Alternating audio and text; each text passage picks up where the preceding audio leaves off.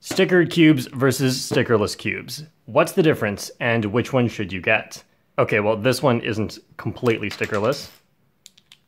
There we go. I want to get one thing cleared right away. Both types of cubes are legal in WCA competitions. Even though there are loads of videos now that use stickerless cubes, including competition videos, there is still a common enough misconception that stickerless cubes are not legal. Plus, hasn't everyone seen the world record videos? Oh wait, that's stickered. That's stickered. You can't even see the cube in this one. Okay, fine. I can see why people might think stickerless cubes are not allowed. If you search online now, you will actually get mixed results on whether or not it is legal. And that is because they used to not be legal in competitions until that rule got changed. I wish there was something we could do about this, but I guess the legality change was too recent for Google to really notice. The reason that stickerless cubes were not allowed in the past is because they give an unfair advantage. When you turn 45 degrees, you can see two different colors here, which is not actually on the face of the cube. And that lets you see things like this, which you should not be able to see from this angle if you were using a stickered cube. And also, because the colors go to the edge of the piece instead of stopping near the edge, then you can also get things like this. You can see what color is over here without even looking at that side. Despite these unfair advantages, the rule was changed to make stickerless cubes allowed in competitions. The reason being that, practically speaking, it would be very difficult for any of this to actually become an advantage. For example, it's a common bad habit during F2L to look at the back to see what pieces are there instead of using some other technique like deducing what's at the back. With a stickerless cube, in theory, you would never have to look there, just because if you wanted to know what an edge was, you could just do this. There it is. And if you wanted to know what a corner was, you could do this and see one more of its colors. However, it's very impractical to use these in real solves. If you're going to do this, you might as well do this. Or maybe since you're already doing U-turns during F2L, then you might as well look to the back during one of those. That can be done sometimes, but it is very difficult to see what's there with confidence during a U-turn. Now, is it possible to have a meaningful advantage because of this?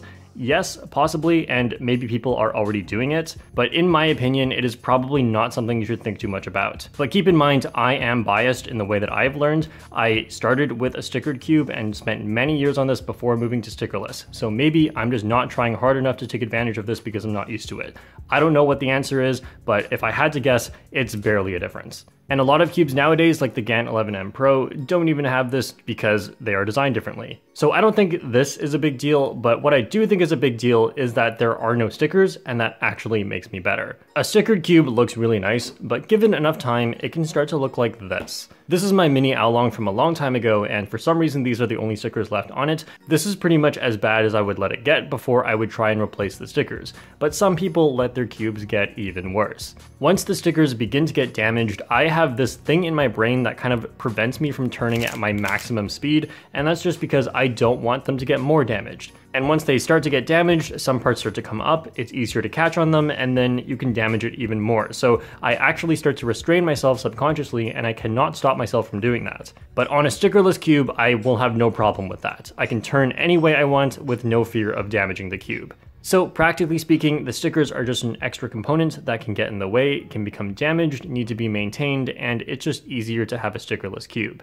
And especially on big cubes, if you ever have to redo the stickers, that would be such a big hassle as there are so many pieces. And because people feel this way, stickerless is more popular, and a lot of recent 3x3 releases have come in only stickerless. But that doesn't mean that stickered cubes are useless. If you prefer a different color scheme or different color shades, it's easier to change it. And speaking of what's legal for competitions, you can have your own custom color scheme. It doesn't have to be the official Rubik's Cube color scheme. Of course, as long as it makes sense, like you're not putting two identical colors on different sides. And for a lot of people, this may be required if you have some sort of color blindness that makes it very difficult to tell apart two colors on the normal color scheme. I personally don't have any color blindness, and if you don't, then maybe you should just go with stickerless cubes as it makes everything easier and is pretty much the same. However, with stickerless cubes being more popular and some cubes only being released in stickerless, I thought it might make sense to give you guys a good idea of what it feels like to be colorblind and look at a cube where you cannot change the color scheme. So everyone's color blindness is a little bit different, but this one shows a kind of red-green color blindness, and you can see that some of these colors are really hard to tell apart. So if you have any color blindness that makes it difficult to tell some of these colors apart, then that's a good reason to get a stickered cube and use your own stickers on it. And I think for this reason, it's important that new releases do come in stickered as well, but unfortunately, that's not always the case.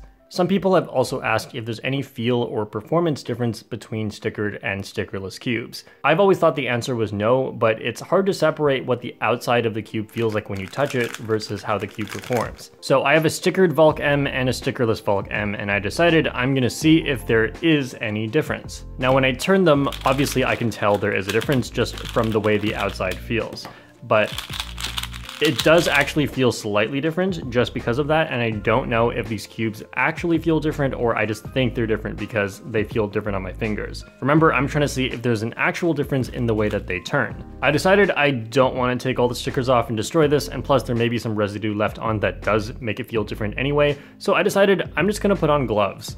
These are some golf gloves that belong to my mother, and they are the tightest fitting gloves that I had so it doesn't like get in the way of how I can turn. Aw, that's beautiful. So with these gloves and these two what should be identical cubes, besides the fact that they're stickered and stickerless, I decided to do an experiment to see if I can actually tell the difference.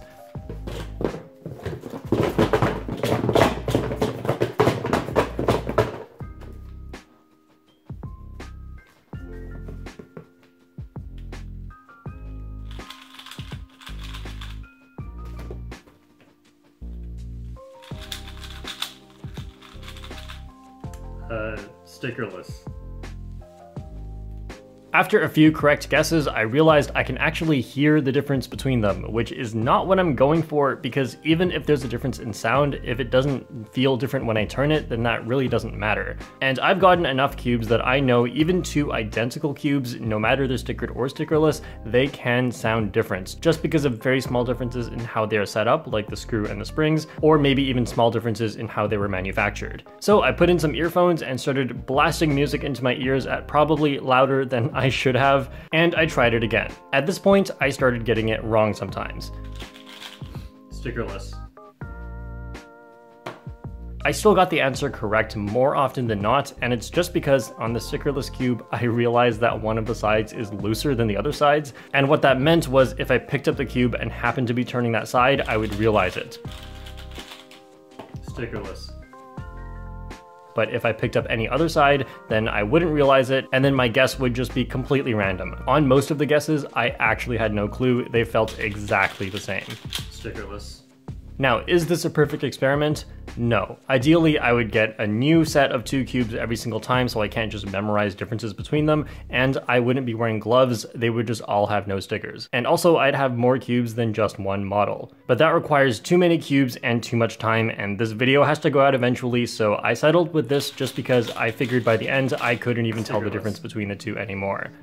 Now there is the factor of how a cube feels on the outside. You may prefer the feeling you get with stickers or with plastic, and it depends on each person. But for me, I find stickers and glossy plastic to be similar, while glossy and frosted plastic are actually quite different. This isn't even about stickers anymore, and more about surface material, which is a topic for another time. So my opinion is I like stickerless cubes more than stickered cubes, although I am fine if I had to use a stickered cube. I just think there's really no advantage to this, at least for me. There are good reasons to get a stickered cube, but in general, I think most people would prefer stickerless. So that's it for this video. I hope you enjoyed this new style of video where I just take a topic in cubing and dump out all the info I have in my brain on that topic. If there's another topic you want me to discuss, then you can leave that as your comment. Alright, thanks for watching, and I'll see you all next time.